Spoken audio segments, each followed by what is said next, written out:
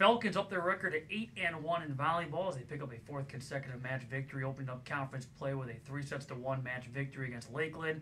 Haley Sedo, our guest, one of the setters on this team, coming through with 22 assists in this 4-set match victory. And your thoughts as a setter, being part of a 2-setter formation, are there challenges to that? Is it something that you kind of become accustomed to?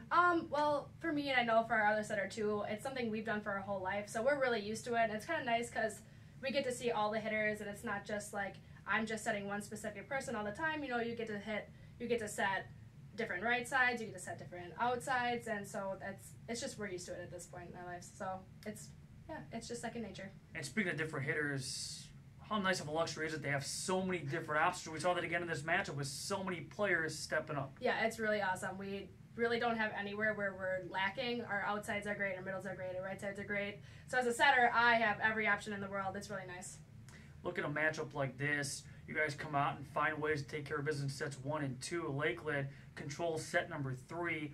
What was said by coach in between sets 3 and 4 to make sure that Lakeland wasn't able to steal momentum and force a winner takes all?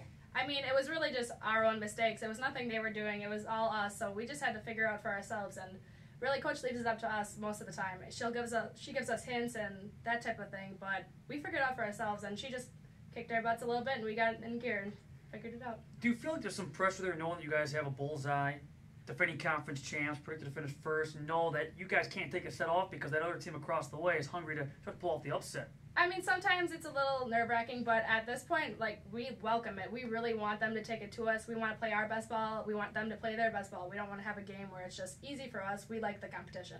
So then in set number 4, in which the Falcons were able to take care of the match, in your opinion, was the big difference just, again, correcting some of those mistakes and not committing a number of errors? Yeah, just clean up our side of the net. It's our mistakes. We're in our own heads. It's really nothing that the other teams are doing. They get good hits once in a while, but, I mean, it's all in our heads, and we have the ability to win every game. So let me ask, for you personally, coming back this season, did not play in a match last year, were involved in the lineup back in 2015. What's that journey kind of been like to get back out there and be in this rotation? Oh, it's been awesome. I needed my year off last year. I was just for school, and I mean, it was for me. But I'm so excited to be back on the team and just playing. I mean, I missed it a lot. I didn't realize how much I missed it until I was back, and I'm so happy to be back. Just finally, any of your thoughts on the weekend ahead? You guys go down to Carthage, another tournament environment, some good non-conference competition with 3 matches coming up Friday and Saturday.